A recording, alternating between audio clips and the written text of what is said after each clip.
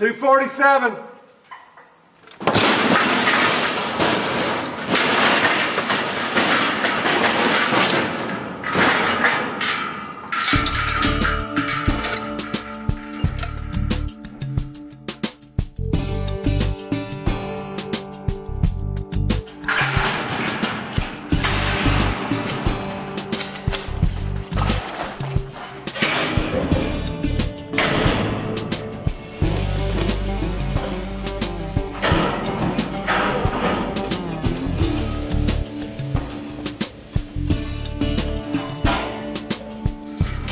$299.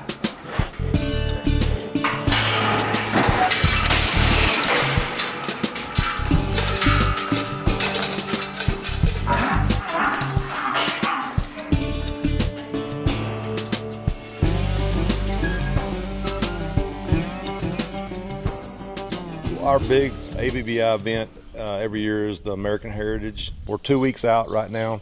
We've been working them through the chute, exercising them, and of course got them on the feed program. And so we're going to buck them and see how our hard work has paid off or not paid off. We got 2 weeks to make a few adjustments if we need to. So we're just going to kind of give it a test run this morning and see what we got.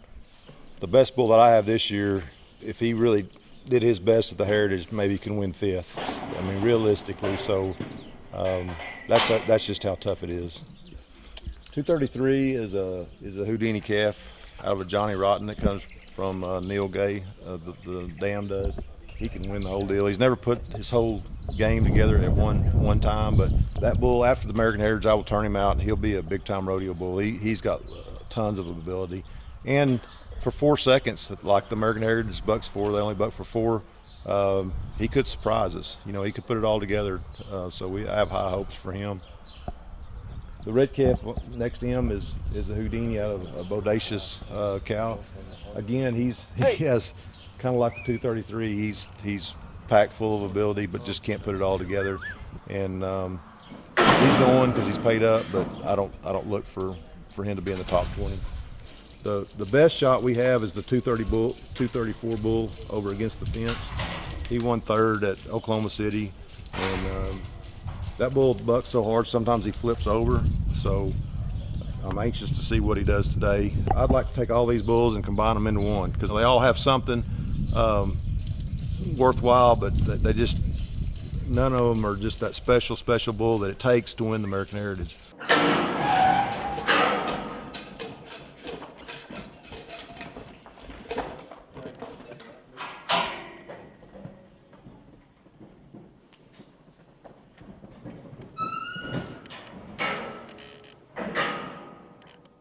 $215.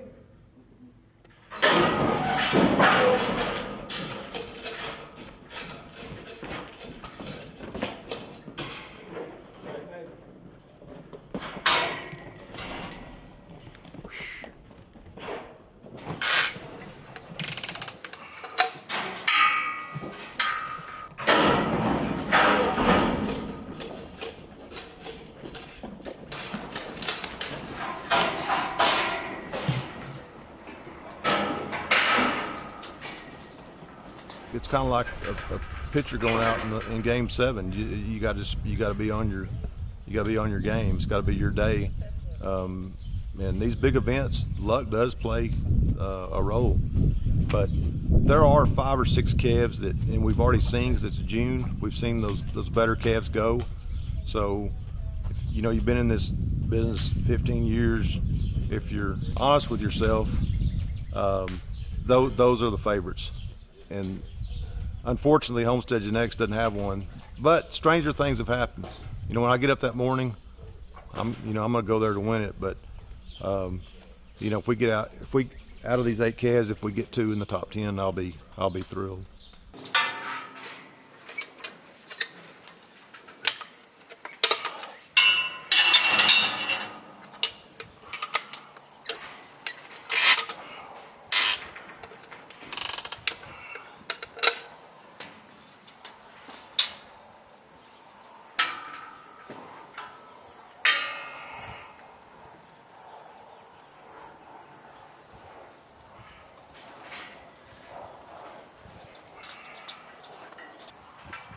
233. Okay.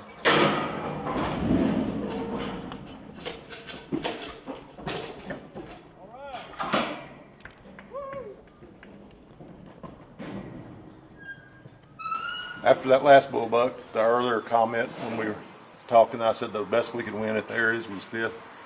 I want to change that because that calf was pretty good just then.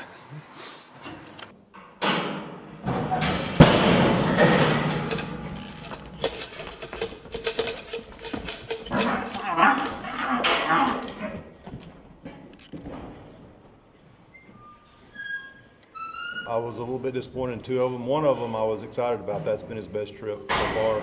It's the Houdini Bodacious that I told you had a lot of ability. Some of the things we've been trying on him last month seem to be working. He's always had a lot of kick. He kind of put a full program together. He's fun. He stayed in his spin. He still kicked. He could be a little bit closer to the chute. So we're not going to buck him anymore before the Heritage, but we'll run him through a bunch. Try to get him tighter. Through the years, you find little tricks that basically it's just time running them through, showing them where the out gates are. I like to use different out gates, one on the right and one on the left, where they don't just come out and go one direction. Actually, the calf on the far left is a last call. He won 3rd at Palestine, was 90 points, but again, I took him to another event and he was 72 points. So he could have his day there, hopefully. So I'm not counting him out, but that is one of the best, other than closing time, one of the better last call calves that I've had.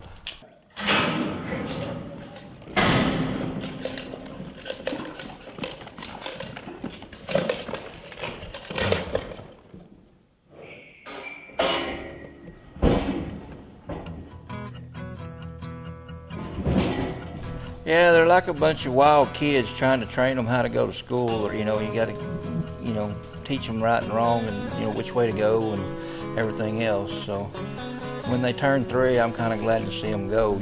Somebody else can deal with them, but sometimes we get to keep them and keep a training on them, and it gets fun. Hey.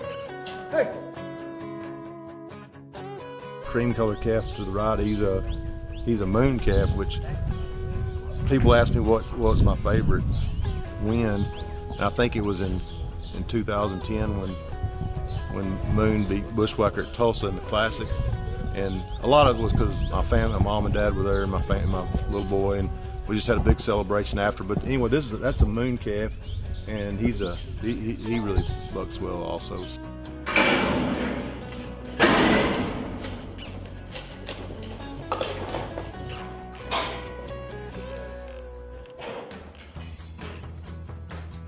I learned a lot today.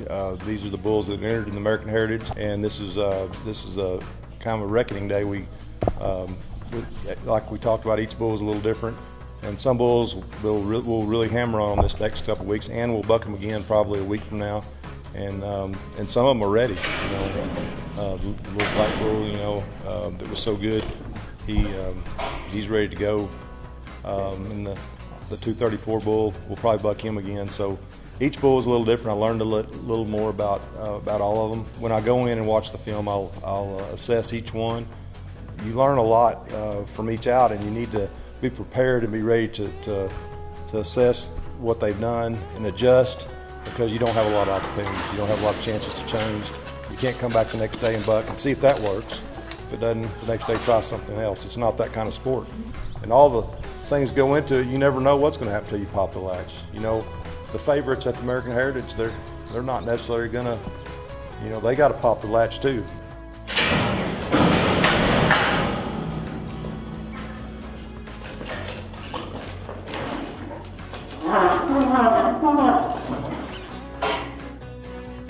The money's great and everything, but it's just about all the hard work and the things that, the support you've gotten, and your family's usually there, and your partners, that have spent money with you, and so it's just it's a great feeling for everybody.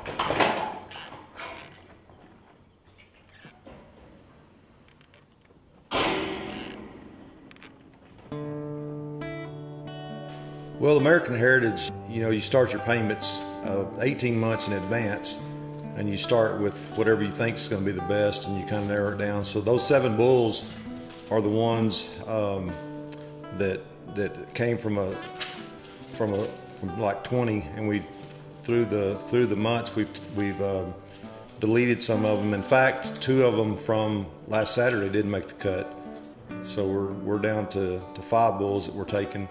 And that particular out wasn't the determining factor. It was that plus the ones leading up to that. On the bright side, we have 2 bulls that kind of stepped up to the next level. So I'm more excited about that than I am disappointed about those 2. 233 bull. He's a Houdini over a Johnny Rotten cow, and going back to Durango even further than that. So he has the genetics behind him. He's always been a hard bucker, real intense, a lot of electricity, but he's never put a pattern down. He's never, if you'll notice the bulls that win, they have a pattern. They stay hooked in a spin with a lot of electricity and a lot of kick and front feet off the ground, the whole package. I like the big red bull too. In fact, when you look at his papers, you see Bodacious back there, about a generation back on the bottom side. Ronnie Roach raised Houdini. He was born in 1991, and Mitch Terrell bought the bull, and then Monty Sanford had the bull. Bob Wilfong had the bull for a while, so the bull has been in this area, and we bought the bull. Lindlehurst and I bought the bull. I can't recall what year. He was 7 or 8 years old. In 2000, went to Ronnie Roach's house, and it was a thrill to go there.